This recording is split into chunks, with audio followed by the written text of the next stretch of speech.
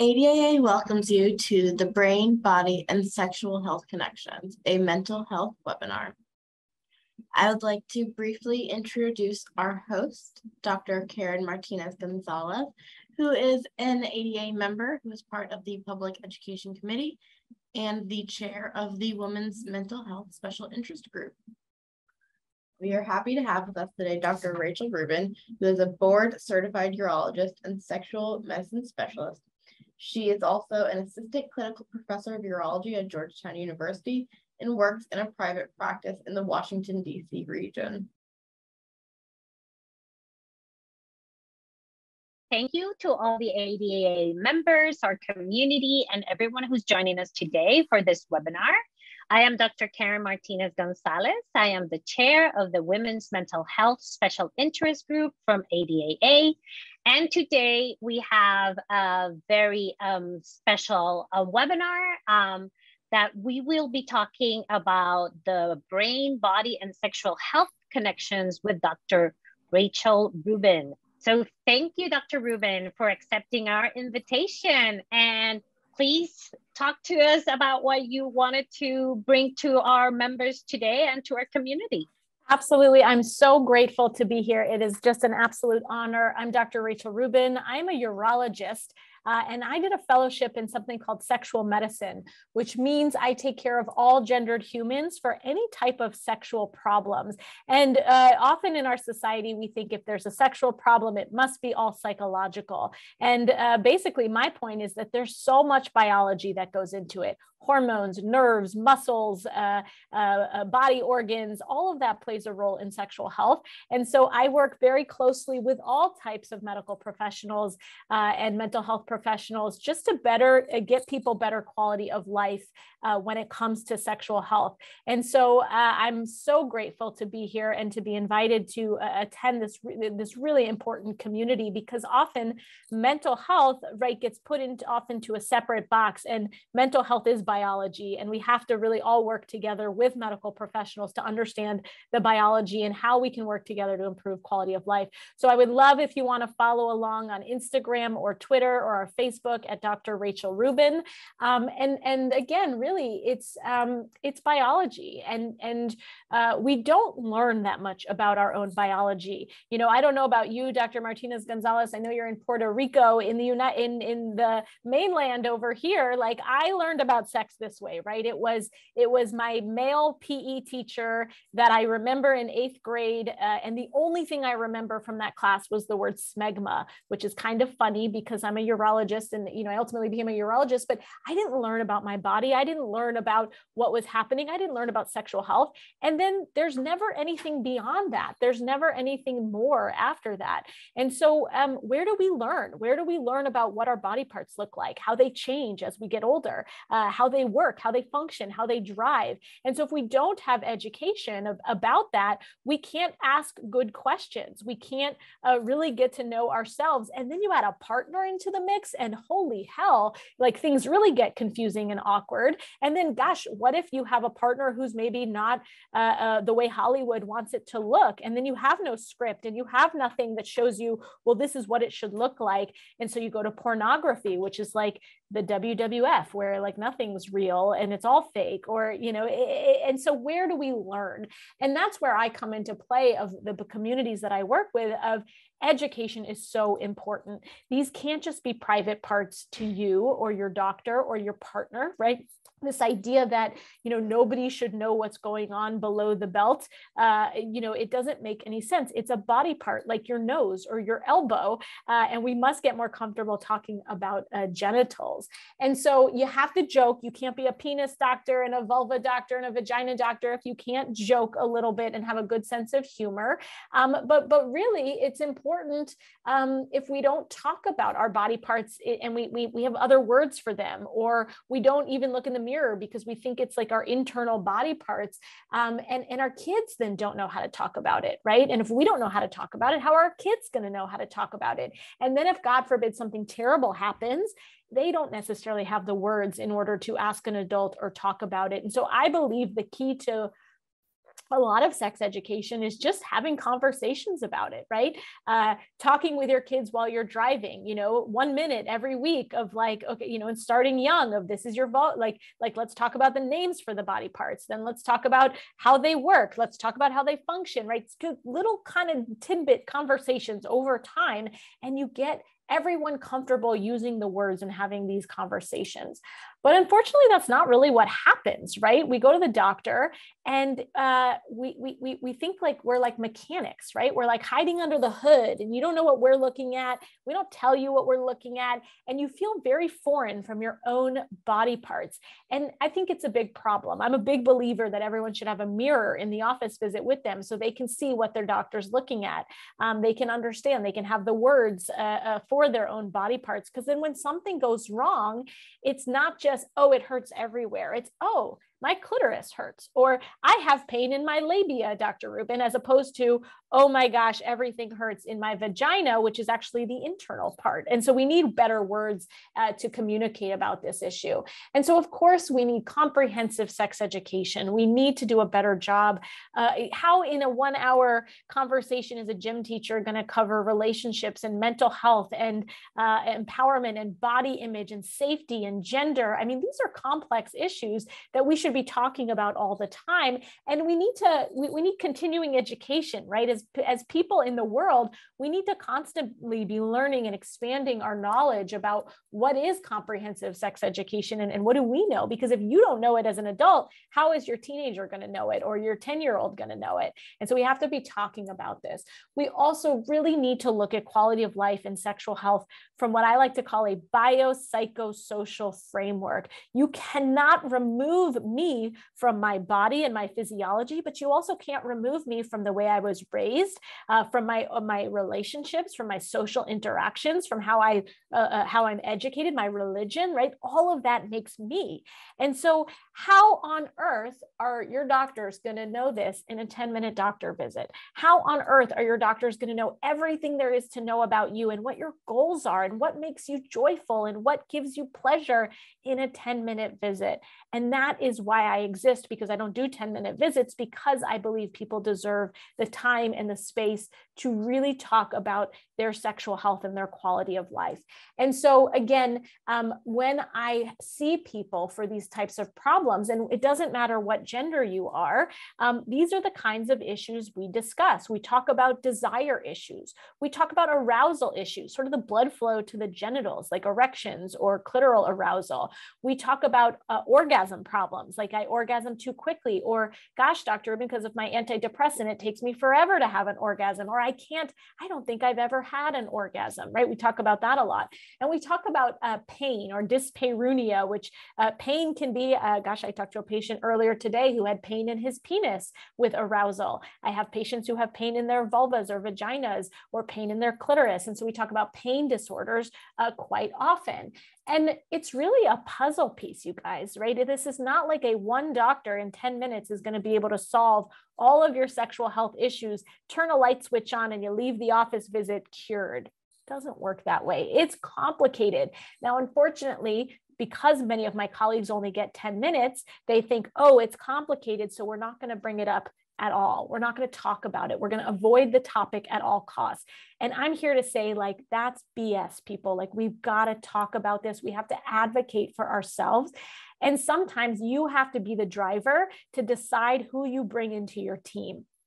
Someone gave me this example recently of thinking of yourself like a fine race car, right? You need a pit, you're the driver of the race car, and you need a pit crew that comes in to help you with the tune-ups. And you get to decide who those pit crew members are. My kids watch Cars, the movie. And so you get to decide who your team is to help you. And you have to advocate for better, stronger team members. But it is not often one person or you as the driver who can do everything. And so I love my job because I am a team member and I help with the puzzle pieces, but people know that I'm not the person who's got the magic wand that makes everything better. And so we work with anyone we need to in order to help our patients succeed and thrive. And these are just a couple of our team members that we often work with. So in the center is kind of this idea of sexual medicine as a medical provider. Now, there is no one doctor who is a sexual medicine doctor. There are many types of doctors who may get extra training in sexual medicine. And so I'll talk to you about how to find one of those, but it can be a urologist like myself who deals with all genders and sexual organs. It can be a gynecologist who deals with female body parts. It could be a primary care doctor who's gotten some extra special training. It could be a psychiatrist, who's gotten some extra special training and takes an interest. And so we can't all do everything, right? It's crazy that we ask gynecologists to do everything when it comes to women's health. That's insanity, right? There's no doctor for men who does everything. And so similarly, there can't be one type of doctor who does everything. So we often add in a pelvic floor physical therapist. Remember, your genitals are just a bunch of bones, muscles, and nerves. And so how they work, how they function, your orgasm is just a reflex that goes from your genitals to your brain and gives you a feeling of satisfaction and pleasure. And so sometimes there are musculoskeletal things that we can do to improve sexual health or to prevent leakage or prevent pain with intercourse or pain with erections. There are things we can do, and these are called pelvic floor physical therapists. Again, highly trained professionals, and not all pelvic floor physical therapists do all the things. And so sometimes you got to find the person who does the thing that you need. And then of course, there's the mental health professionals. Gosh, I'm at an ADAA webinar, which is the best organization ever because this matters. Mental health matters. And so we love, if you have depression, if you have anxiety, if you have PTSD, like if you have trauma, and so many people have trauma, and trauma is not always trauma, in my opinion, and again, I am not a mental health professional, but trauma is in the eye of the beholder. I have patients who have had very bad medical office visits where it's unbelievable trauma, right? A speculum exam gone the wrong way, or a lack of consent in the medical office. And I've also had patients have, wartime trauma, right? Things, unimaginable traumas. All trauma matters, and all trauma should be addressed with a team approach. Again, you have to find someone who will listen and take time with you, and you must advocate for those team members. And so I put the AASECT organization, which is the sex therapy organization, where they focus on specifically sex therapy and sexual health. And it's a great organization as well. And sometimes you get someone who really focuses on anxiety and sex therapy, or depression and sex therapy. And so finding those right team members kind of to work with to figure out what your needs are. When it comes to finding a sexual health medical provider, I'm a big fan of ISWSH, ISSWSH, which is the International Society for the Study of Women's Sexual Health. Don't try to say that 4 times fast. It's very challenging. I am the education director, or the education chair of this organization, and they have a lovely find a provider. So you put your zip code in, or you put your city in, and you can find, and typically this is women's sexual health. And then if you are a male listening to this and have questions, the Sexual Medicine Society of North America, or SMSNA, also has a find a provider directory that can really, often it's urologists as a part of this directory. I'm on both directories. So if you're in the Washington, D.C. area, I'm happy to help out any way that I can. And if you're menopausal, often the North American Menopause Society also has a find a provider, which can really help understand how after 50, the body really changes and the hormones change. And so mental health can change as well. And so sometimes it's not just about an antidepressant and therapy. Sometimes it's about hormones, an antidepressant and therapy, right? There's many different things that go into understanding everything that is going on with your body. And you have to really advocate for yourself so you don't get siloed into these little rabbit holes where one person does the things that they know how to do, but that you need to see someone else who knows kind of what to do about other organ systems. In terms of mental health, I'm not going to go into how to find a mental health professional on this webinar, because of course, ADAA has so many incredible resources for you to look for and to find a provider who just gives a crap. And they should, right? You deserve someone to care about you and to want to help you succeed. There are horrible things happening in the world today. And sometimes it's like, well, gosh, my libido doesn't matter. My orgasm doesn't matter. And I disagree. I think it does matter. And if it matters to you, it should matter to your medical team. And you really need to find people to help you advocate for better quality of life. And so when I teach medical professionals, right, they all get so nervous. Everyone gets awkward talking about sex, right? No one taught me in medical school how to ask the right questions or what to say. And I learned over time that you just have to ask, right? Or as a patient, you just have to ask. You have to bring it up because no one else will, because we're all so awkward about it. We'll talk about the weather. We'll talk about your mother-in-law, but like, we don't want to talk about your orgasm, right? I think about myself. I've never been asked by a doctor if I can have an orgasm, right? Think to yourself, have you ever been asked by a doctor about your own sexual health? And so we're not asking the questions to our patients. And so I beg the urologist, the gynecologist, the psychiatrist that I teach of just ask, don't be weird about it. Just ask because nobody else will. And so we maybe, and as a patient, show up, don't ask at the end of your visit, make a special visit to talk just about this problem, right? Doing it at your annual exam when you're getting your pap smear and your mammogram and all of these things, and you know your doctor has 12 patients after you, like, not a good time, right? But say, hey, can I make another appointment where we can just talk about my libido or my orgasm or how my mental health is playing its role and I'm having a lot of trouble right now, right? Ask, it matters. If it matters to you, it matters, right? I have a lot of wrinkles in my forehead, everybody. You can see I have tons of wrinkles in my forehead, right? I could choose to pay to put 4 different kinds of botulinum toxin or Botox in my forehead to get rid of my wrinkles. In the grand scheme of things, do my forehead wrinkles matter? If they matter to me, then it matters, right? Then there's like 10 dermatologists outside my door who would be happy to put in some botulinum toxin into my forehead. So it matters. If it matters to you, if your medications are affecting your sexual health, if your partnered relationship is affecting your sexual health, if your medical conditions are affecting your sexual health, it matters and it should be addressed. And I really believe in that. So things your doctor might ask you: are you sexually active? Do you have sexual concerns you want to discuss? We like to tell you that sexual problems are common, right? Make it normal for you that it's common. That doesn't mean you have to live with it. It's common, right? I am blind without my contact lenses, but so you could say to me, well, Ruben, this is just aging. Just deal with it, right? Just do yoga, deep breathing, and it'll be fine. Like, I will never be able to see without glasses or contact lenses.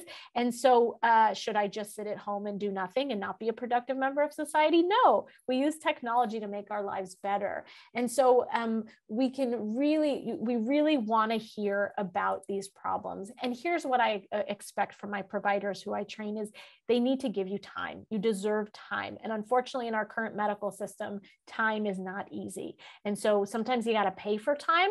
Sometimes you have to ask for extra time or find a person who can give you extra time or a doctor who has the expertise who can do it in shorter amounts of time. Please let doctors, as doctors, we should not be making assumptions. We should not assume the type of sex you are having or want to have. And so you have to advocate for yourself. You want to come in with your own ideas of what you want to get across. You have to tell a doctor that you're interested in kink, not if you're uncomfortable. You don't have to, but can you find a doctor who's kink friendly? Can you find a doctor who it's going to be okay to talk to them about the things that you're interested in so they can understand your whole medical history? What else do I care about? I care about your past medical history. I care about your surgical history. If you had a hysterectomy and your orgasms have changed, well, the nerves to your orgasm probably lived alongside your uterus. And so we should be talking about that. Medications play a big role. We know antidepressants and anti-anxiety medicines can create sexual problems. That doesn't mean stop all your medications tomorrow. That means have conversations with your medical team about how can we boost sexual function and play this delicate balance between making sure your mental health is not in crisis. Social history, right? I care about your relationships and your family situations. I care about your trauma. I care about your stress levels. That doesn't mean I'm going to say it's all in your head. It's not all in your head, people, right? This is biology, but it matters. If you have trauma, if you have high stress, stress is adrenaline. Adrenaline contracts muscles. If your muscles are always contracted and tight, right? How are you going to mount a big response for orgasm? How are you going to feel pleasure if you're always, having that stress? If you're running from, I always tell my male patients, if you're running from a tiger, do you want to have an erection? No, you're going to get eaten by the tiger. And so we have to figure out if you're in stress mode all the time, it's not always a good time to relax and have joy and pleasure, right? I want to know what gives you joy. right? What gives you joy? It might be eating ice cream. It might be going fishing. It might be having a glass of tea, but I want to find out what brings you joy, because if nothing brings you joy, why would sexual activity with your partner bring you joy? It'll just maybe be another thing on your to-do list that you got to get off your plate. I ask this to all my patients. I started doing this in 2020. I'm a big believer that trauma is in the eye of the beholder, that not everything is trauma. And so I find that providers often get sidetracked, where if you say there's trauma, they just say, oh, okay, everything's due to trauma. And I don't like to do that. Trauma is certainly a part of all of our lives, but there are many medical conditions that can create medical problems that can affect sexual health. And so I usually let patients tell me their whole story.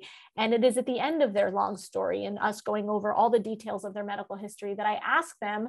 And I ask all my patients this, regardless of your gender or why you are seeing me for today. And I'm okay if the answer is no, but I say, is there anything else, cultural, religious, or trauma related, that you want to share with me today as part of your story? It leaves the door open to say, it's okay if you don't want to talk to me about this today, right? But I care about this. And I'm also not going to chalk your whole story up to whatever religious trauma, cultural experience that may have happened in your life. It's a part of it, but it may not be the whole thing. And so when I hear stories of sexual health conditions, remember libido, arousal, orgasm, pain, this is what my brain is doing. My brain is thinking biology and physiology. My brain is thinking what's going on in your brain, what's going on in your spinal cord, which interprets everything that's going on in the brain, and what is going on at your pelvis level, right? Is there a problem with your clitoris? Is there a problem with your vulva? Is there a problem with the muscles that surround them? And I really try to customize a treatment based on the patient that's in front of me, right? You are an individual that is unlike any other individual, and we have to get it right for you. I do the same things if you have a penis, right? I do the exact same story. You just look at different anatomy and you understand, but really we're all the same. We're all very much the same. And this is a book Dr. Martinez-Gonzalez and I remember looking at when we were medical students from our anatomy textbooks, of that we all start out looking with having the same genitals, and you develop either a penis or a vulva depending on your chromosomes and your hormones. And so I actually love that I'm a urologist, because I can really take what I know about the male organs and apply them to what I know about the female organs and vice versa. And so the clitoris is no different than a penis. It's exactly the same thing. The head of the clitoris and the head of the penis are the same. The labia majora are just the scrotal skin. The opening to the vulva is the same as the male urethra, the tube that you pee through. And bad things can happen to all these body parts, right? Real bad things and pathologies or biological conditions can happen in all these body parts. And so I go step by step. Okay, let's talk about the brain. Let's talk about the spinal cord. Let's talk about the genitals, and where can we make the most impact for the patient in front of me. So again, libido is a very fascinating thing, and we could talk for hours about libido. And this is obviously not a webinar just focused on libido, but libido is, for some people, they have innate desire. They wake up thinking about sex. They think about sex during the day, but many people have responsive desire where they don't think about it. But if a partner initiates or they see something sexual in a book or on a movie, they get interested, they get excited. All of that is normal, right? But if you are bothered by your low desire, then it's a medical condition, right? If you are bothered by your low desire, then it is a medical condition. And we look at it from that biopsychosocial framework. We know therapy can help. We know books can help. We know education can help, but we also know that medications can help too. And I always love looking at this picture because it explains the complexity of desire and arousal. And we don't need to go into all the details, but there is so much that play a role here. Dopamine. If I can boost dopamine in your brains, that can boost your desire and your arousal. That can be boosted through testosterone, through estrogen and progesterone, through something called melanocortins. We know if you're breastfeeding, you're going to have high prolactin, which is going to inhibit this system. We know if you're on antidepressants, it can sometimes inhibit this system. So again, it's understanding the system, or at least understanding it to the degree that any of us understand it, and really coming up with solutions medications that can help. So we have medications that boost dopamine, right? We have medications that can boost hormones. So we really play around with this stuff, and it's very elegant. But to say, well, it's all just reading 50 Shades of Grey, or it's all just having a glass of wine and then you'll be in the mood, is really, really unfair and not true. There's a lot of biology at play. And so I always say, if you can say that antidepressants can cause sexual problems, then why can't there be medicines that work on the brain to boost sexual function? And we do have a few FDA approved options that are approved for low libido that work in about 2/3 of people who take them. But you have to be the right candidate, and it has to be the right medical decision for you. And so I encourage you to talk to a provider who knows about these things, and not everyone knows about these things. Remember, that was the first part of the talk, right? Not everyone knows about this. So a lot of it's education, right? We know there's a pay gap in this country. Gosh, we know women get paid a whole lot less than men, right? There's a pay gap in this country, but there's also an orgasm gap in this country. So for every orgasm a heterosexual man has, right, and he orgasms about 95% of the time in every sexual encounter, a heterosexual woman only orgasms about 65% of the time. Right? So we have a big problem with orgasms in this country, where women are not orgasming as much as their male counterparts, even though they can have multiple orgasms. And it all has to do with education and setting expectations. If you give every heterosexual man in the world a stopwatch and he enters a vagina and he orgasms, about 5.5 minutes go by, right? On average, it's 5.5 minutes. Well, if you do the same stopwatch test and you give it to a woman, it's much higher than 5.5 minutes, right? You're looking at over 13 minutes, and 17% of the people asked have never had an orgasm. And as we know, penetration is not enough for orgasm for most women. Why? Because anatomy, people, right? The clitoris and the penis are exactly the same thing. If a man rubs the inside of his thigh over and over again, he will not have an orgasm, right? He won't. It's close to his penis, but it is not his actual penis. Similar, the vagina is close to the clitoris, but it is not the actual clitoris. And so it's important to learn your own body parts so you can understand, well, what activates your clitoris, right? What activates your penis? What gives you that feelings of pleasure and orgasm? And lastly, we see a lot of pain conditions. If you're in pain, how are you going to enjoy sexual health? It is a really big challenge. And so there are so many different things that cause pain. We wrote a couple chapters in this book about all different kinds of pelvic pain conditions. And there are so many things that can cause pelvic pain. Again, really understanding the pelvis, its tissues, its muscles, its nerves, understanding hormones, right? The vulvar tissue is incredibly hormonally sensitive, the opening of the vulva.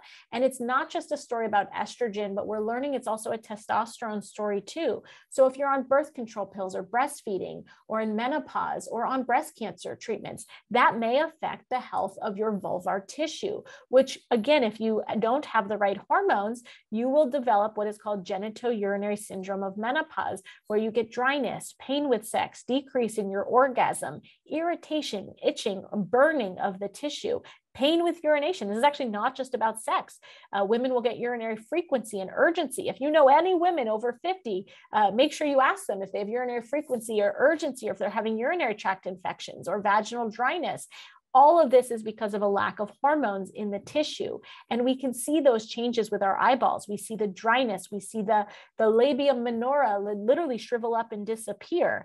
My goodness, people, if penises shriveled up at age 52, we would have vaccines very quickly developed. But nobody talks about that after menopause, your genitals will change. And so it's really important that we give treatment for this. And it's very safe. It's very effective. It's not dangerous. It can't cause cancer, blood clots, or anything like that. And it's really just, so if you are over 50 and having any of these symptoms, it's really important that we talk about local vaginal hormones to heal the tissue and to help the tissue. And it takes about 2 to 3 months to work, and it will only work if you keep using it. And we can get it for as little as $10 a month with online pharmacies. By the Shark Tank guy, Mark Cuban, has made a big difference in terms of getting affordable medications for people. And then again, pelvic floor physical therapy can help with a lot of these symptoms to work on the muscle problems, the tightness, the pain. They are incredible at teaching you how to gosh, if you have constipation, if you have pain with sex, if you have frequency and urgency, they learn to teach the muscles how to relax. And so I know this was a quick whirlwind tour about how we approach this puzzle, but it excites me. It makes me want to learn more and help more and advance science, because there is so much we don't know. Even in 2022, there is so much we have left to learn. So I would love to hear more from you. I would love to help find you a team that really values what is going on with your life and figures out how they can help. Please, you can sign up for our website to get our newsletter, RachelRubinMD.com. Again, please follow us on social media so we can help advocate alongside of you to understand that these issues are so important. And I'm very grateful for the ADAA for bringing me today. It's just such an absolute honor. Thank you, Dr. Rubin. And as a psychiatrist, I must say that it's one of those areas that is just hard sometimes for me to talk to my patients about it. Like you said, sometimes you have so many things to cover and you know you need the time to be able to cover these topics. And I was thinking while you were talking in terms of my patients, and I think one of the main things that they might bring up is like, well, this is just part of my anxiety or my depression or my PTSD. So why should I encourage them to talk more with a specialist in sexual health when this could be a part of the manifestation of their condition or a side effect of some of our medications? So what, we already have so many appointments. Why is it worth it to have like an additional appointment? I think education is power, right? When you understand what's going on in your body, it gives you power to then understand it, advocate for it, and it hurts less, right? Like when you understand something, it hurts less. And so if you can understand how anxiety and PTSD is causing you some significant muscle tension, which causes pain with penetration or pain with orgasm, no matter, or, in any gender, we can do physical therapy and learn to relax those body parts. And you can actually learn to downtrain it. And so that takes work. Your psychiatrist is never going to teach you how to fully relax your hips and your pelvic floor muscles. And so that's where the team members really come into play. You don't know what you don't know. Gosh, there's so much I don't know, right? I know I don't know a lot, but you don't know what you don't know. And having consultations with specialists to say, well, you know what, let me just see what they have to say, or learning, right? There's actually amazing pelvic floor people on Instagram. It's a great place if you want to learn about pelvic floor physical therapy for free. There are great resources out there. And just the more you learn about your own body, you can take control over it, right? Trauma, I read the Body Keeps the Score recently. And I think there was a quote in there that just said, the opposite of trauma is full communication, right? When you can fully communicate and you can fully know your own truths and know how it's affecting your body parts. And then there's the idea that your trauma doesn't care, like menopause doesn't care if you've had trauma, right? When your ovaries stop making hormones, like it doesn't care. It does it to people who have trauma and people who don't have trauma. And so you take someone who may already have anxiety or depression, and then you add menopause and it goes into overdrive. And then you say, well, this is just my anxiety and depression. Well, it might be your anxiety and depression on that, increase in that loss of hormones. And so understanding that there are medical things that we can really do to help, that doesn't mean we cure you, right? That doesn't mean, but can we, whatever cure means, like, right? We're all in this chronic condition called life. And so how can we just have more quality of life? How can we find you things that give you joy and pleasure and fun? Like that matters. Yeah. And I think what we're talking about here is that our brains, our bodies, they're all together. We're a whole person. And we do have to start looking at all medical conditions as including the whole person. It's just as important for you as a neurologist to take into consideration mental health. And then it's important for mental health professionals to take into consideration sexual health. I think that's the main point that we're trying to make with this talk today, is that this is just another part that it's important that we talk about and that we take into consideration. And it can even be therapeutic in terms of your mental health condition. And listen, one of the best providers you can find for yourself is the provider who is willing to pick up the phone and talk to another one of your providers, or who's willing to work in consultation with a team member. And it's really hard when the provider sees 50 patients a day and they just don't have time. But to find that provider who's like, listen, I have a patient in Alaska. So I'm in Washington, D.C., right? I had a guy come to see me from Alaska for a sexual health condition that nobody else was able to figure out. And how did he find me? His psychiatrist did research and found some research that we had done and connected us, and then got on the phone with me and worked with me. And now I have boots on the ground in Alaska to help this patient. And I had this incredible conversation with the psychiatrist who was open-minded and willing to learn new things and to try new things and to say, hey, I'm at a limit of what I can do out here. And that is the key. Like, he doesn't have to be a sexual medicine expert, but he's a brilliant doctor because he's really willing to go that extra mile for his patient and try to work collaboratively. Like, not one person can do all of the things. Yeah.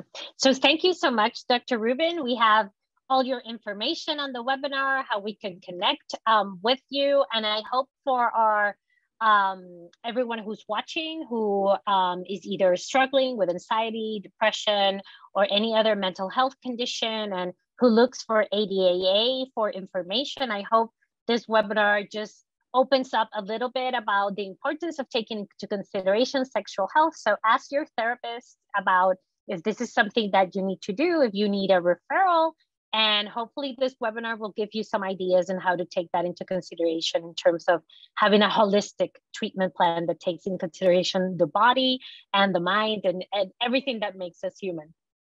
Thank you so much for having me. It's been an honor. If you have any questions about ADAA, please visit adaa.org to explore our Find Therapist database, free online support groups, and much information about treatment options and diagnoses. Thank you and have a great day.